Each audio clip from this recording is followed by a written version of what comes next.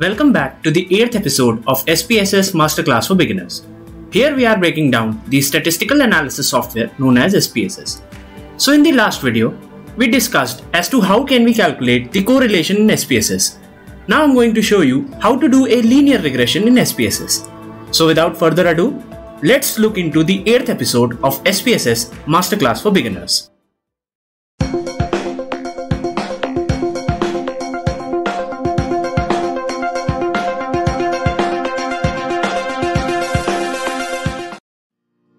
Hey guys, my name is Shardul, hailing from ShaVash tutorials and creator of ShaVash.co.in. I am also a junior research fellow at Indian Institute of Information Technology, Allahabad.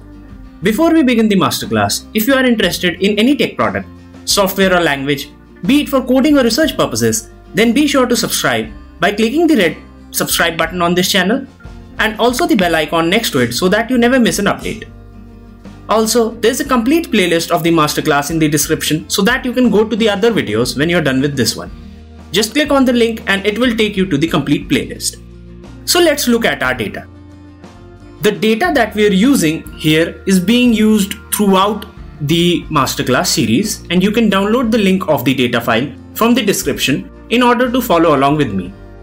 It is saved under the name episode8data.sav for your reference. So what we have here is an SPSS data file with an independent variable and a dependent variable. So regression builds off of correlation in that it deals with the degree of the relationship between two variables. But it goes one step further in allowing us to predict the value of one variable if we know another. But the accuracy of the prediction will depend on the strength of the correlation between these two variables. Regression allows you to look at one or more independent variables and see how well they predict the score of one dependent variable. We call the independent variable a predictor variable also, and the dependent variable as an outcome variable. So the example that we have here is a fictitious data, so don't expect your height to actually affect your performance of any kind. So the dependent variable here is the performance of the participants, and the independent variable is the height of the participants. We can see that these are 13 participants and there are only 10 valid scores of both the variables.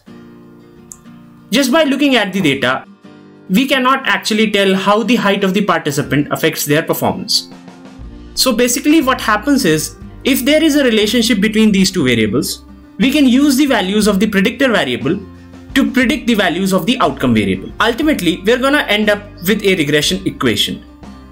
It looks like this, which is on the screen. Y is equals to a plus bx, where y is the dependent variable or the outcome variable, x is the independent or the predictor variable, a is the y-intercept, and b is the slope of the regression line. So once we have all the information we need, we essentially entail down to the observations of our data, which we have here. Then it is fairly easy to perform a simple regression in SPSS. We go to Analyze, and then there's a clear button of regression. Now there are multiple types of regressions that are given here, and the choice of a regression depends on the type of relationship that exists between the two variables.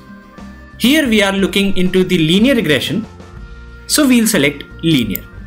In the window that has popped up, we can see that there is a dependent variable box and an independent variable box. Since we're using height to predict performance, so the height will go to the independent box and performance will go to the dependent box. All we're gonna do next is click OK. So we get a bunch of tables, which is a lot more than we really need. The first box that we see is letting us know what variables are being used to predict what variable. In this case, we can see that the height is being used to measure the performance of the participants. The next is the model summary and our ANOVA table. the first thing that we need to look is the ANOVA table. This table lets us know if our variable is a significant model. If the model isn't significant, nothing else matters. We determine the significance by looking at the significance value of the model. In this case, the significance is 0.000, which is less than 0.05. Therefore, the model is significant. Then we go back to our model summary and look at our R square value. The R before it is the correlation coefficient. When you multiply these values individually by 100, this gives you the percentage of the variance in the dependent variable explained by the independent variable. In this case, we would say that 97% of the variance in performance can be explained by the height of the participants. If we go down to the very bottom box, let me go down there, we can see the coefficients table. In order to determine the regression equation, we're going to look at the unstandardized coefficients. 0.340 is the slope of the regression line, or B of the equation. The value 5.849 is the y-intercept of the constant, or A of the equation. Thus, the equation would look like y is equals to 0.340x plus 5.849. The equation essentially means that with every change of 1 centimeter in height, that much change must happen in the performance of the participants. The change is 0.340x plus 5.849. To determine whether or not the slope is significant, we go to the significance value at the right and we see that it is significant. So you can change the value of x, that is height, and start predicting the value of y, that is performance. There's a lot more that can be done in regression, but this should definitely get you started with it.